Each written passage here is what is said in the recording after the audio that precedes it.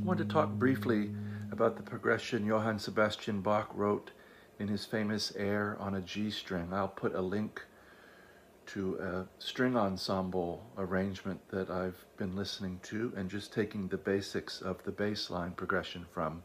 I'm not trying to play all the parts or the melody verbatim, just really looking at the bass motion and what it suggests. So we're going to be in the slightly unusual key of, you can either say D flat major or C sharp major. I think I'm thinking of it as D flat. But really we're going to look at just the sound of the progression and the stepwise motion. The bass is coming right down the scale, then an approach, and as soon as we land somewhere it destabilizes. So we're going to have a tenth. I'll give you the basic intervals first here. This is 9 and 10 on string 6 and 3. We could stay. This would be 8 and 10.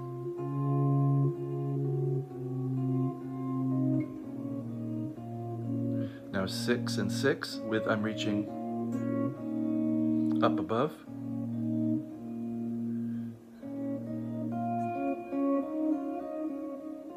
I like the above one string thing if you can reach it.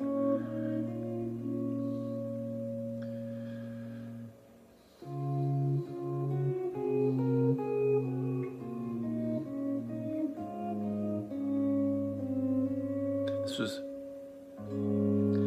a D flat chord with the 5th in the bass, coming down to G flat, the 4, and an approach to 5. Here's 5. This is the 4th and 5th fret of the 6th and 3rd strings. So far we've had, I'm just going to call out fret numbers. 9, 10, 8, 8, 6, 6,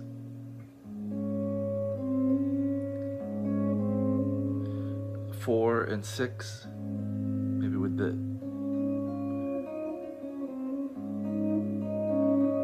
some of that action. 6, 4, 6, 5,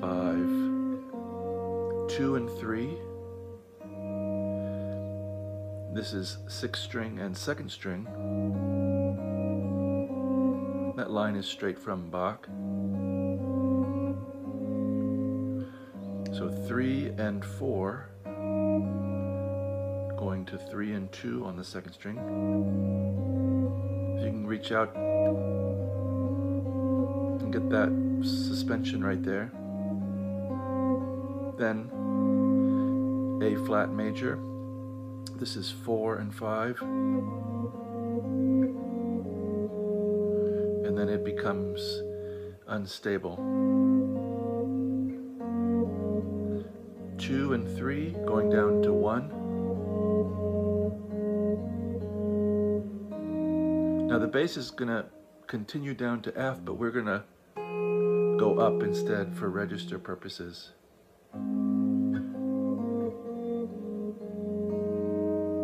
So I'm reaching out to get the 4th fret of the 2nd string. And here we get a little minor 7 flat 5 action.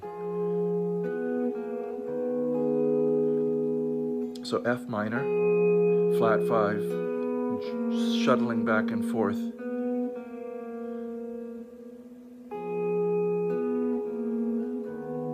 Bass drops down a whole step. This is 6, 9, and 9 on the 5th, 4th, and 2nd strings.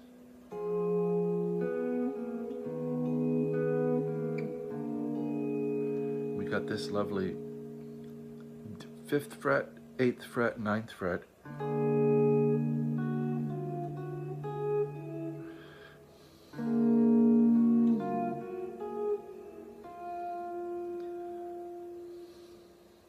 I'll do one more time for you.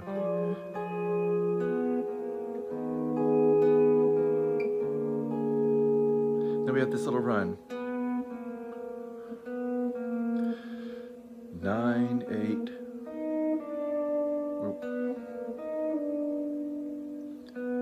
9, 8, 8, 7, 9, 7, and this becomes part of E flat minor.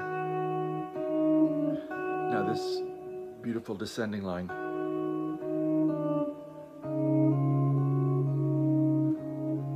So from 6 and 7, this little jockeying back and forth between 1, 7, and then we get 9 and 8 on the 6th and 3rd strings.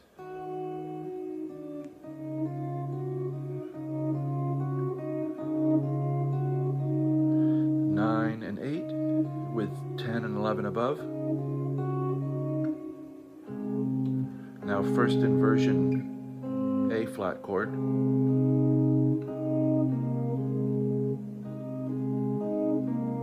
Maybe with this inner line. 8 and 6 with 8 and 6 on the 4th string. Where were we?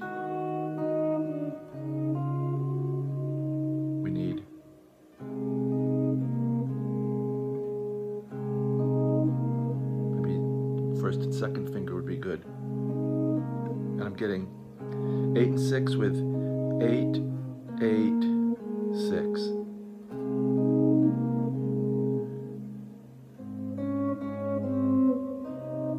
Then I'm doing a little A flat major action. Root in the bass, 4 and 5, 6, 3 and 4, reaching out to the flat 7.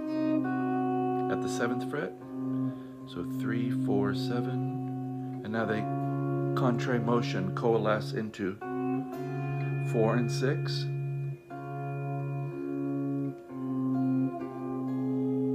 so we had D flat major, 4 and 6, then C at the 3rd fret and F at the 6th fret, then playing that melody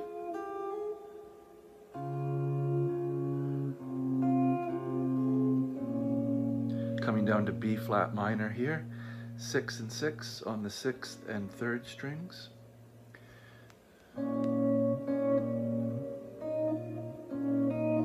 Six and 6, 4, 6, and this is first inversion E flat chord.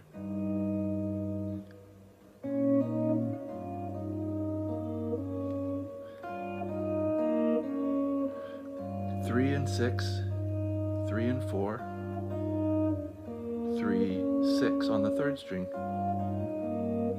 And now sus, A flat sus, 4 and 6 to 5, and then to the 4 chord, which is 4 and 5 going down to 3,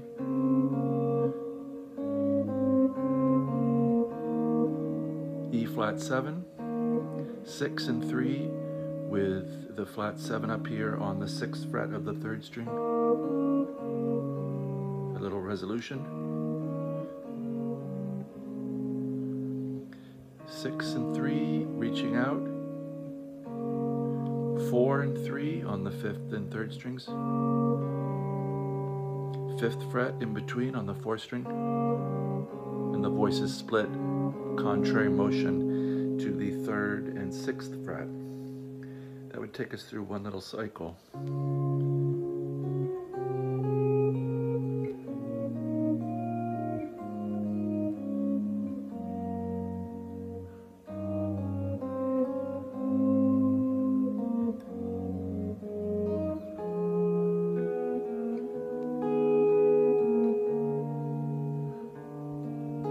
Here we are at our half diminished.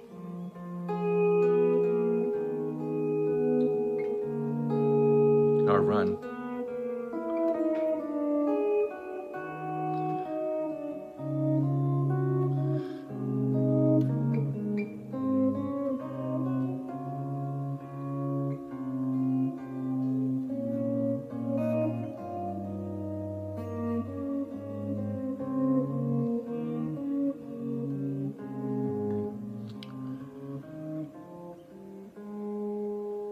So just a little overview. Hope there's some nuggets in there that you can become interested in and it might help you on your musical journey.